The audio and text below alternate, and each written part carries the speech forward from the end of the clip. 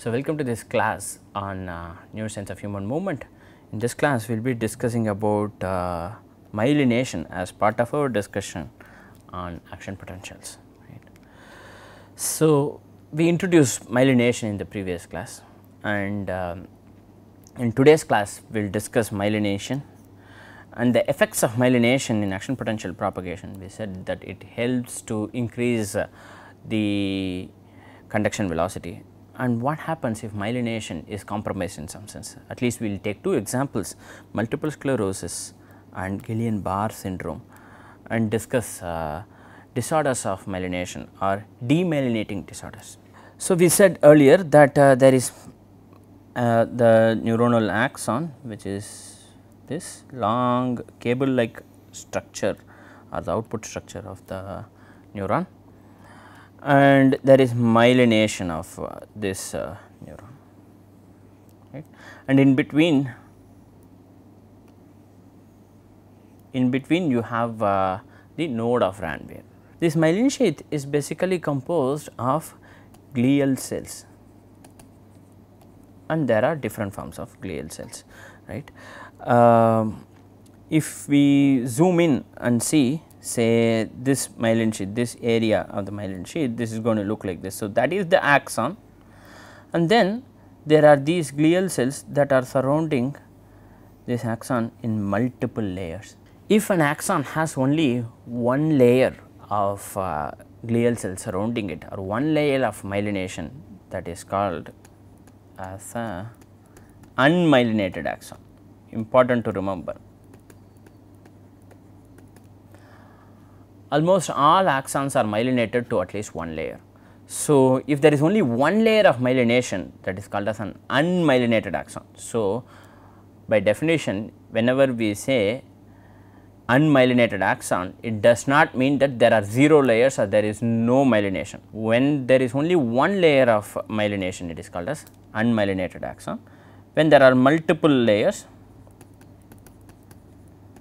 they are called as myelinated axons. Okay.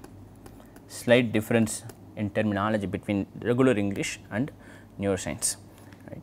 So, when there are multiple layers of myelination surrounding an axon, it is called as a myelinated axon, and this myelination is basically due to glial cells. And what are these glial cells? There are different types of glial cells. For the purpose of this class, we will discuss a few.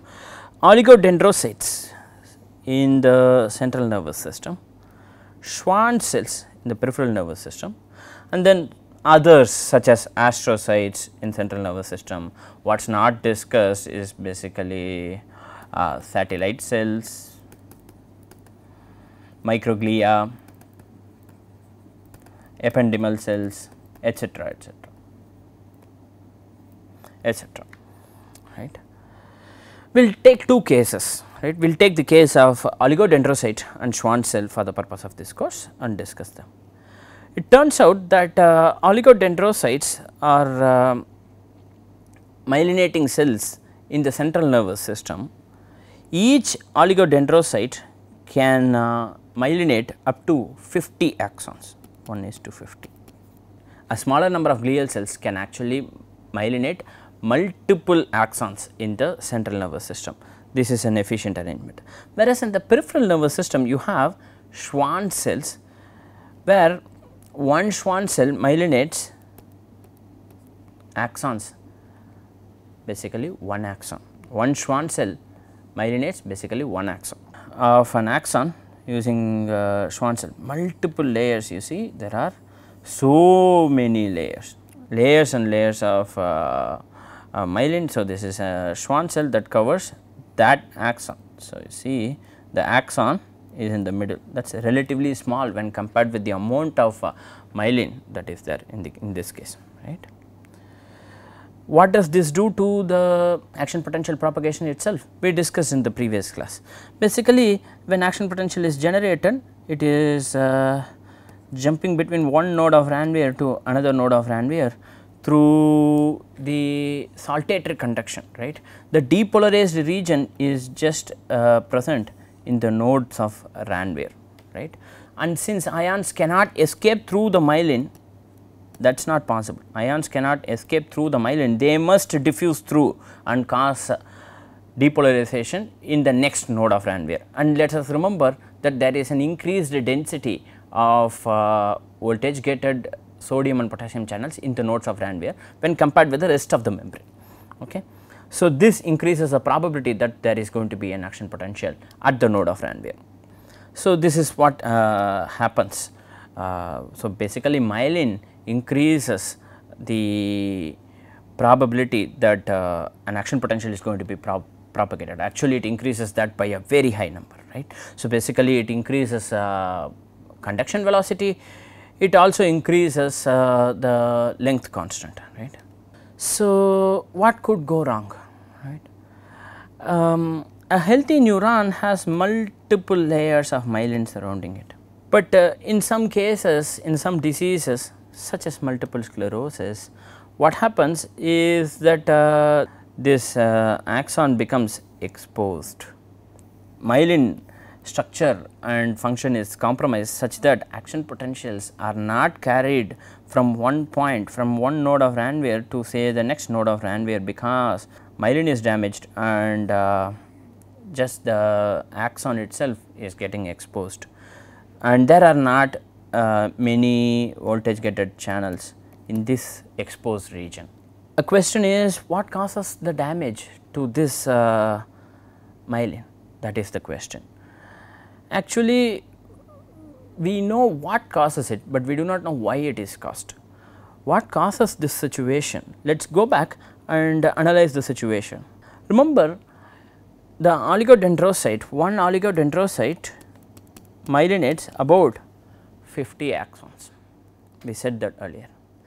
If so, that means we also said that this is an efficient arrangement, that one glial cell myelinates 50 axons, it is a great and efficient arrangement. But the baggage that comes with this is that if for whatever reason this oligodendrocyte is dead, then all these axons become unmyelinated. The question is, why would this oligodendrocyte die? What could damage this oligodendrocyte? Actually, it is due to multiple reasons. One reason is the immune system's reaction.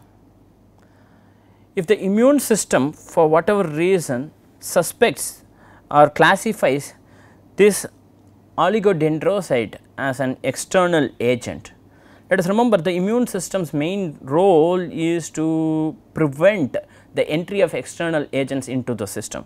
If for whatever reason the oligodendrocyte is classified as an external agent, then the immune system attacks the oligodendrocyte and kills it, thus demyelinating all the axons myelinated by that oligodendrocyte, that may be up to 50 axons, right. So, the question is then, why does the immune system perceive this to be an external agent? That is the question. Actually, we do not know the answer. So, this situation is called as multiple sclerosis. There are many reasons why this happens. One main reason why this happens is immune system reaction, or one major type of multiple sclerosis is basically autoimmune type of multiple. Now, if this is what happens in the central nervous system, what could happen in the peripheral nervous system? In the peripheral nervous system, we said that the myelination happens in the ratio 1:1. So, one Schwann cell myelinates one axon, this is what we said, but that does not by itself protect the axon, because it is possible for that Schwann cell to be killed, say by an autoimmune reaction. When this affects layers of myelination, and when this affects the axonal membranes, basically what you have is broken axonal membrane. What this will do, basically this prevents communication from one point to another in the peripheral nervous system. So, essentially leading to weakness and paralysis. Usually in this case, in Guillain-Barré syndrome, what happens is the symptom is that the paralysis is starting from the foot and is ascending. When this paralysis reaches the muscles of the lungs that are responsible for breathing, then you get to a life threatening situation. If by that time this is diagnosed and properly treated, say for example with ventilators, then this person can be revived, and usually there is remyelination that happens. Remyelination is basically referring to repair. So, the nervous system can repair itself. Basically the axon can be regenerated, and the myelination using Schwann cells can also be regenerated. When that happens, or until such time that happens, if the person is put in a ventilator, the person can survive, right.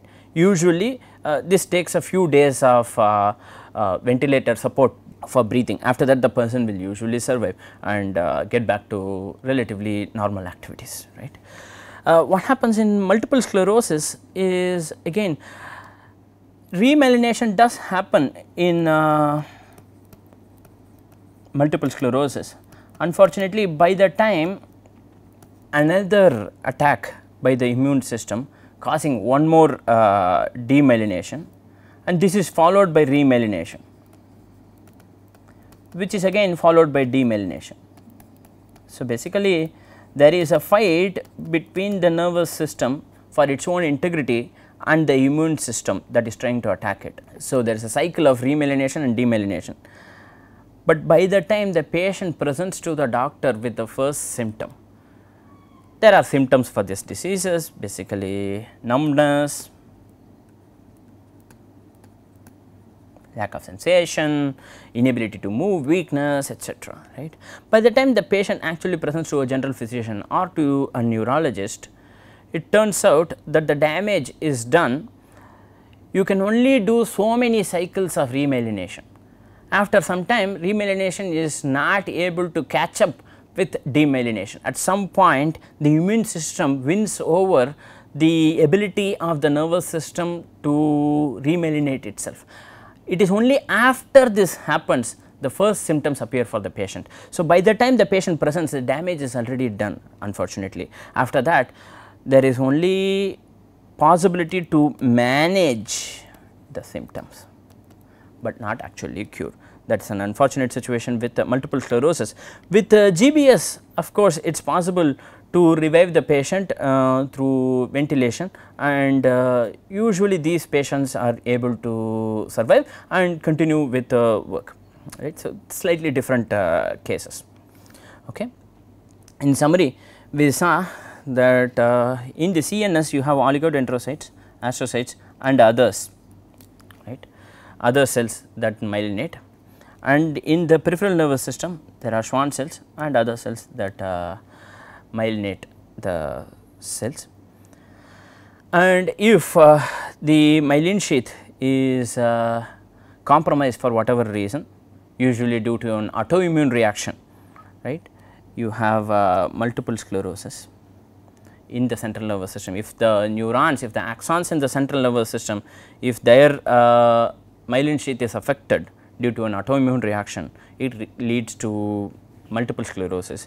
If in the peripheral nervous system the Schwann cells and their integrity is compromised for whatever reason, it leads to Guillain-Barré syndrome. As to why multiple sclerosis happens, as to why the immune system makes or believes that the Schwann cell or the oligodendrocyte, the glial cell, as an enemy, it is not clear. We are still not sure of why this happens. We know the mechanism, what happens, but we do not know why it happens. So, with this we come to the end of this class. We will continue our discussion in future classes. So, thank you very much.